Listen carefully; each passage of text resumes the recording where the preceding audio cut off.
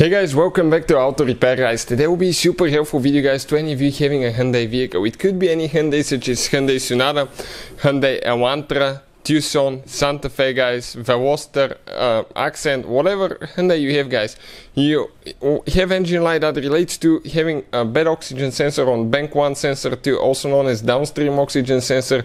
You want to know where it's located, how to remove it, how to replace it, what tools to use, all that stuff guys will be covered today. We'll also explain how we can test these sensors, so make sure you stand till the end. All that information will be shared with you guys.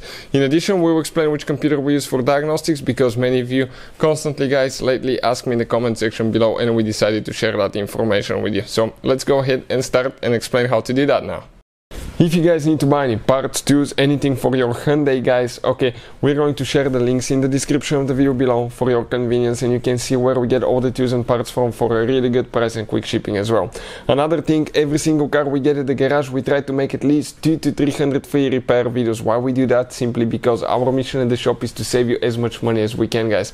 All we need in return, please subscribe to the channel, like the video, that way we can save you even more money and provide even more videos. Now, if you have a Hyundai, you want to check guys our second channel. It's called Electrical Car Repair Live. We're going to share so much helpful information about diagnostics, engine codes and things like that there as well, so definitely check it out. So this specifically guys, it's a 2013 Hyundai. Doesn't matter okay what Hyundai you have, it's about the same, as long as you have a mostly 3 or 4 cylinder engine guys, because if you have a 6-cylinder engine you may have multiple oxygen sensors. For bank you may have bank 1 sensor 2 and bank 2 sensor 2, but for 3-cylinder engines the procedure is about the same. Usually on the one side of your Hyundai engine, most of the times it's a front side, you have the intake manifold, the black plastic thing, it's called intake manifold. That's where the engine gets its air from, and on the back side you have the exhaust, which will be super hot guys. So that exhaust, okay, will be hot, don't touch it guys.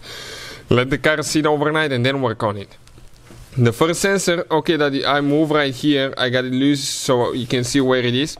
Okay, that sensor right there, that's known as upstream oxygen sensor or bank 1 sensor 1. The purpose of that sensor is to detect how much air and fuel you have in the exhaust manifold. It's going to send that information to the engine computer, which is usually located somewhere in the engine bay, and it's going to actually find out if the mixture is good, if it's not rich or lean, and it can adjust all that so you have perfectly running engine, not polluting and meeting emission standards. So that oxygen sensor is super important. But bank 1 sensor 2 guys is known as downstream oxygen sensor.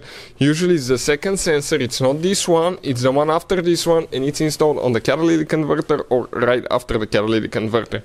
But before we get there, let me explain something guys. Okay, this computer right here, that's what we use for diagnostics. It works on almost any car you can think of. We'll put the link in the description of the video below.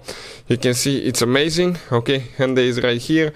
What we like about it, you can access every computer system in your car, and this Hyundai itself guys, being a 2013 model, has 17 computers. Imagine how many the new ones have, way more than that. You can read codes, delete codes, and see live data for every computer system, which is awesome. Now I will go underneath the vehicle guys. Next scene, we're going underneath, so bear with me. I'm just going to get myself somehow underneath guys. Here we need to find that catalytic converter. Okay, and that catalytic converter, you have one oxygen sensor, okay, that's known as bank 1 sensor 2, that one right here. So make sure it's not hot, make sure you let the car sit overnight, because it will be humongous heat here guys that can severely burn you. So that sensor is known as downstream oxygen sensor. It detects if the catalytic converter is doing its job and if it's cleaning the exhaust so you meet emission standards. That's the sensor 2 that we use to remove it. Makes your life super easier. We'll put the link in the description of the video below, so please check it out. So you just go on top of the sensor, okay, just like that. You're going to get your ratchet, and those will be super tight guys. At times they will be so tight you have super hard time removing them. So okay, I'll just get it. Okay, it came loose. This one did come loose. Okay, now you cannot remove it guys, you have to get it out of the holders. You have holders that prevent it from touching the exhaust. Make sure that, okay, the exhaust, okay, the wire didn't touch the exhaust and melt it, because that could be the reason for having the codes. This is the connector here. I'll disconnect it.